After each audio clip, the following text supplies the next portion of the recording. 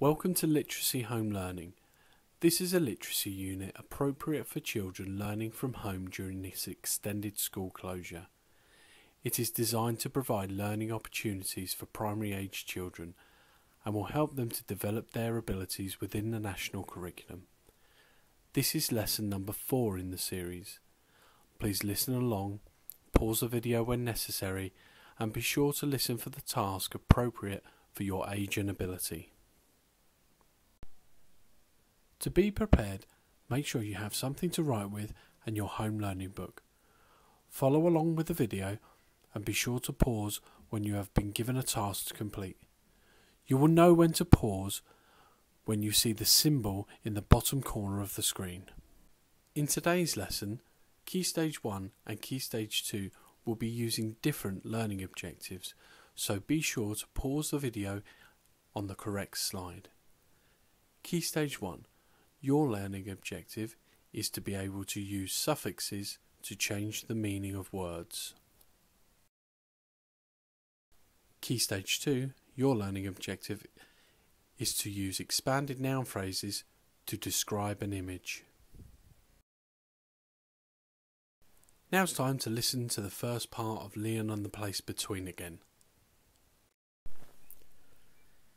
"I don't believe in magic," said Tom as he settled on the grass in the show tent. Around him the crowd waited impatiently for something to happen.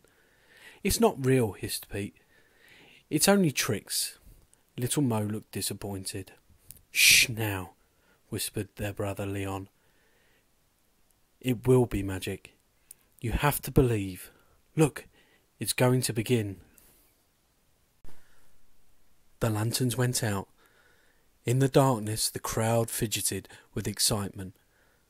There was a cough, a whisper, and then a loud hush. At last a soft blue glow lit the stage and the curtains twitched. With a ripple of gold braid the curtains slowly parted. Bang! 3 jugglers tumbled onto the stage to the pounding beat of a drum. Skittles flew fast and furious, back and forth, up and over. Tambourines rattled, loud and louder. Skittles spun higher and higher. The jugglers twisted fast and faster. Then bang, the skittles went up, but they didn't come down. Everybody cheered and clapped. The jugglers bowed and bounced away. Once more there was only darkness. Now one dim spotlight found a barrel organ, still and silent on the stage. Everyone held their breath. The handle began to turn, but there was no hand upon it. Note by note, the tinkling song of the carousel started to dance from the pipes. Up jumped a barrel organ monkey, all made of wood and tiny hinges. He beckoned the moon to light the mechanical toys. A red-eyed crocodile snapped at a running boy's heel. A ballerina turned on her pink satin shoe. Painted animals paraded into the ark, and a flying machine lurched through the air, up, up and over the moon. At last the barrel organ fell silent. No one stirred. For a moment the tiny creaks of the mechanical toys cast their own spell. Then they slowed, jerked awkwardly, and were still. The solemn monkey took a stiff bow, and the curtains closed, to loud applause. "Now," said Leon, edging forward into the dark. "Now it's going to happen." Outside in the night an owl hooted. With a swish the curtains opened. Poof! A cloud of purple smoke filled the stage, and there he was, Abdul-Kazam, sparks flying from his fingertips. Leon could smell the magic. "Trust nothing," said Abdul-Kazam, "but believe everything." He threw his arms into the air and the magic began. Paper flowers blossomed from his sleeves. Silk scarves changed colours at a whispered word. Water poured into a hat turned into night air. Bright white handkerchiefs became fluttering doves. The crowd was amazed. Then Abdul-Kazam stepped aside and there was a door. A door into a box. Who will step into the magic? Leon knew it had to be him. He stepped up onto the stage and climbed into the box. There was a gasp from little Mo and the door shut behind him. Look at the image on the screen. How did Leon feel here? Look at the next image. How did Leon feel here? And finally, look at this image. How did Leon feel here? Time for a quick task. In your home learning book, using a mind map, write all the feelings Leon might have felt during the story so far.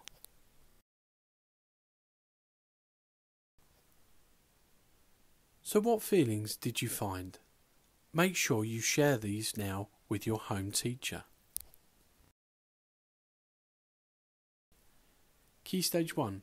Here's your main task of the lesson.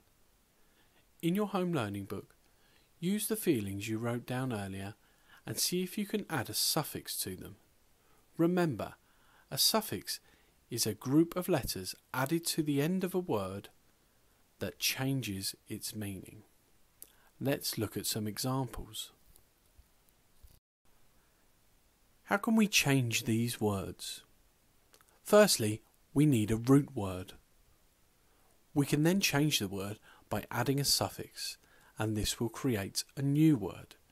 For example, our root word would be sad. Adding the suffix ly would create the new word sadly. Again, using the root word sad and adding the suffix ness will create the new word sadness.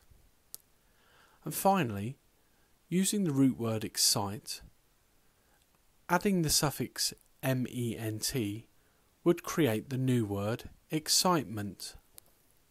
So what suffixes could you use, Key Stage 1? Adding ly turns an adjective into an adverb.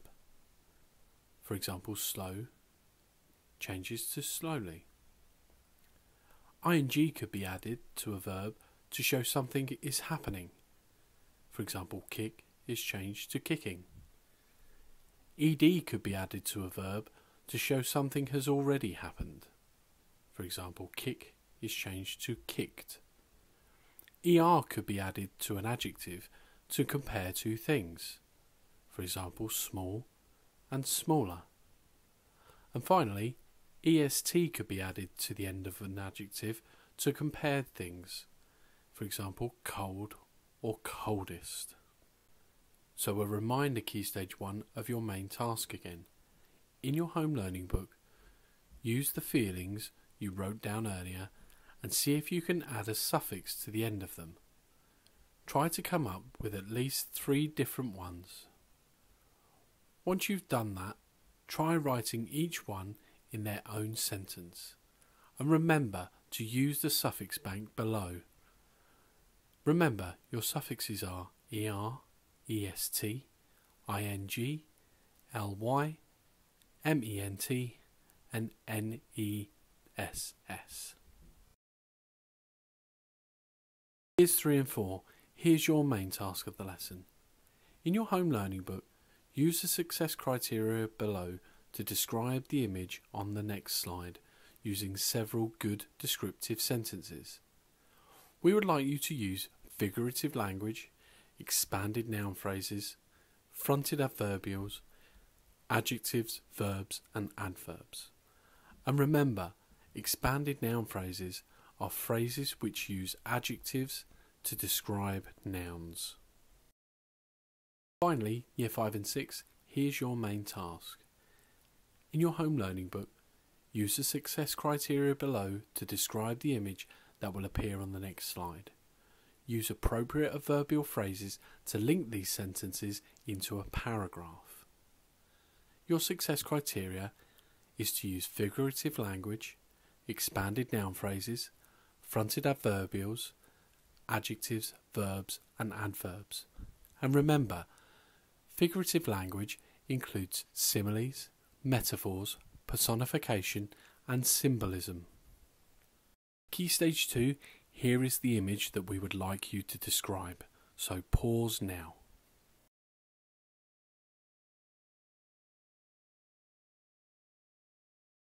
So how do you think you've done? Time to share your work with your class teacher. Remember to check your spelling and punctuation before you choose your favourite part. Well done everyone, that's the end of lesson 4. We hope you enjoyed the lesson and decide to join us again for the next lesson.